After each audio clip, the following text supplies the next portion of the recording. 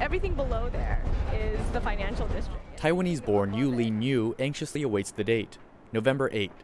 Like Americans everywhere, she'll be voting for president, but along with her neighbors in District 65 in downtown New York, she will also be voting to elect a new state assembly member, herself. Niou, the Democratic nominee in a heavily Democratic district that includes Chinatown and Wall Street, stands a good chance of winning.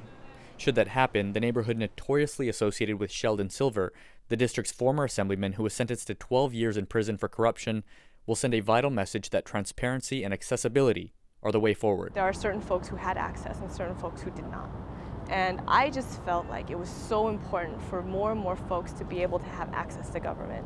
It will also signal a change in representation for a socioeconomically diverse district that is 42% Asian, but has never known an Asian American to lead them. We are more than 10% of the state's population, and yet we have less than 0.5% of the representation.